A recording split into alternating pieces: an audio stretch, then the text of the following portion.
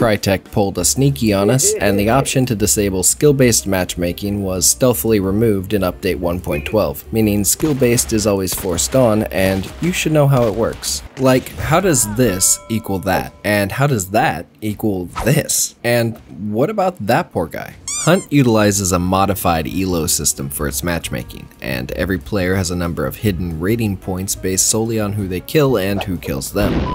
When you kill an enemy player, your points go up, and when you die to an enemy player, your points go down. How many points you gain or lose is dependent on the ratings difference between you and the other player. Your total points will fall within one of several ranges, and those ranges are represented by the stars everyone obsesses over. This is your matchmaking rating, or MMR, and it can often differ from the match rating, which is also represented by stars and is called, well, match MMR.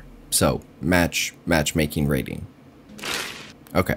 Match MMR will be displayed in half-star increments because when in a group, the individual MMRs of the players are added together, and the average, give or take a few fucking multipliers, is used to find a suitable lobby. And if you're a solo player, you'll receive a reverse handicap, which is not a fringe sex act listed on Urban Dictionary, but rather an artificial lowering of your MMR for the matchmaking process. So, while all your gunfights will often be 1v2 or 1v3, the team you're fighting will typically consist of players that are viewed by the matchmaking system as less skilled than you. This adjustment also applies to duos that queue against trios, although the weight of the MMR adjustment will be a bit lower. Finally, and most importantly, the topic of Hunt's matchmaking brackets. These brackets are often the cause of what some would consider to be unbalanced matches, but nobody really talks about them. And in fact, I'm not sure if the majority of the player base even knows about them. While you might be a 5-star man globally, every region has unique matchmaking brackets that divide up players based on the rating points behind their match MMRs and not the star system itself. Regions with below average server population will have fewer brackets, as quickly found full matches are prioritized over being completely balanced skill-wise. Although, in my experience, the brackets at higher match MMRs tend to be much more generous than at the lower ones, regardless of region.